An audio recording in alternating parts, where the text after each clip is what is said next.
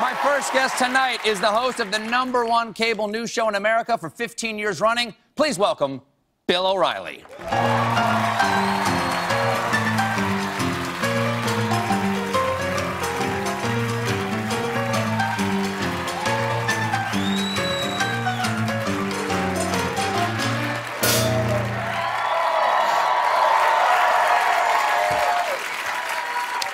How are you? I'm the same. You're the same? Yeah, which is pretty You grand. never change? You Pretty never grand. change? Not too much. I'm pretty consistent in my presentation. How's everything over at Fox News? I have not watched it much in the last year. You're not allowed, though. I still watch. I watch Martha McCallum because she's a friend of mine. Had Megyn Kelly on last night. Had a lovely time with her. Good. But everybody's good over at Fox? You guys still #1? Yeah, I think so. We're still #1 by a lot. Okay, you're 15 years #1. Yeah. #1. How's that feel to be like king of the world for 15 years? Well, I started at age 26, and 41 now. Really? You know, we work hard. I mean, that's what it is. Everybody said, well, is there a magic formula? And it isn't. Everybody works hard, though. No, they don't. Everybody's working hard. No. Those guys at CNN and MSNBC aren't seeing their kids at night. Yeah. First of all, they're all on crack over there. Really? Yeah. Both of them? You guys didn't know that? Both of them? You didn't know that? Wow. And, no, but I gotta tell you, there are a lot of anchor people who they don't write their own stuff. They're in makeup for 5 hours. So you write your own stuff? You write stuff? 5, I wish. No, Bill, it takes 5 hours just to get the latex appliances Is that right? Oh, absolutely. So you write all your own stuff? I write everything. And, wow, and so... Do you have no writers on your staff? None. Me either. Right. At the end of the day, I improvise. At the end of the day, they just write down what I said. Yeah. It's just magic how you can do it all. Thank you very much. Thank you very much. Okay, let me ask you about that debate the other night. Yes. You're the man who understands politics. I only pretended to understand politics for many years. That thing that happened with Rubio on Saturday night, there are people seriously saying that's it for his campaign. No. That he showed himself to be a neophyte, and if somebody can get rattled, and go home to their talking points that hard, that they can't do the job of the commander-in-chief, that they can't handle the pressure. Well, all I would say in the first debate with Walter Mondale, Ronald Reagan got clocked. He got murdered. Really? And then they brought in my boss, Roger Ailes. He was a political consultant at the time, and he turned it right around for Reagan. So that anybody can have a bad debate performance. You just don't know.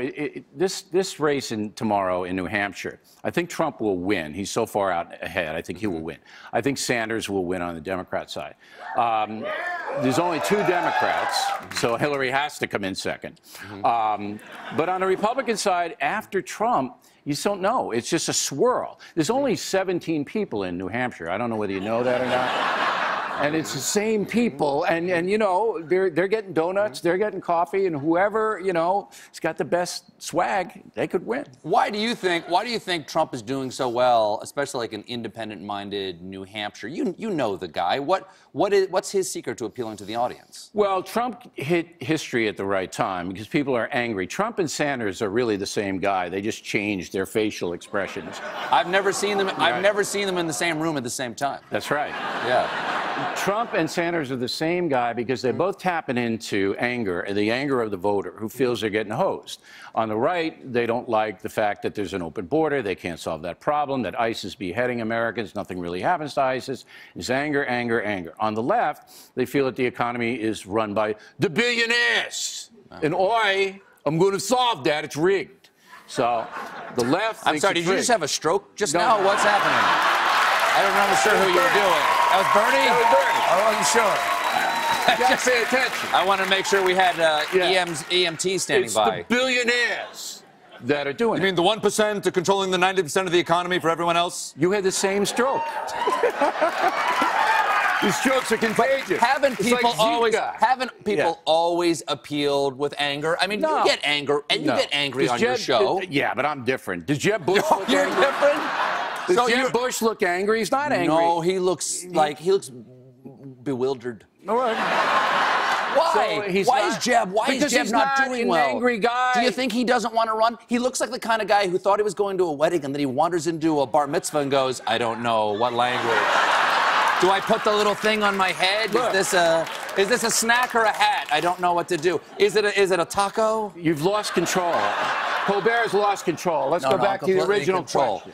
So that this time in history, people want an avenger. They don't want a politician. They want somebody to come in and blow the whole system. Do you think that's good? Because an Do I think avenger it's is good? not somebody who can necessarily govern or lead. He's somebody who can stir a crowd, but how do you go in there and change things? That's actually a good question from Colbert. Do I think that's good? It's good and it's bad. The good part about it is it gets people engaged in a political process, so that Trump himself has performed a miracle by making Americans actually pay attention to what's happening. So that's good. What's bad is both Trump and Sanders say stuff that's impossible. That could never happen. And their followers, I guess, don't really care. So Trump says, for example, well, I'm going to deport 12 million illegal aliens.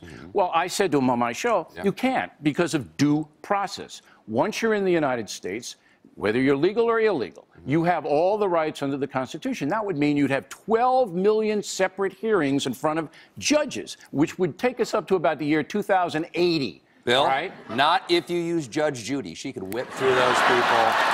Okay. I say, make some coin, too. Broadcast the whole thing. She Put can an do it. asterisk on it. Yeah. Judge Judy. Yep. On the other side, you have Sanders going, everybody's going to get a free public college education. But they do it all over the world. It doesn't matter. There are only 16 people in Denmark. It's 325 million people here. It's $19 trillion in debt. I know you don't care, but there's a big debt, and Bernie would double it. And you can't do that. So it's never going to happen. So that's the good and the bad. Well, that's a good place to pause. We've got to take a commercial break. Can you stick around for one more segment, sure. please? We'll be right back with the good and the bad and the Bill O'Reilly.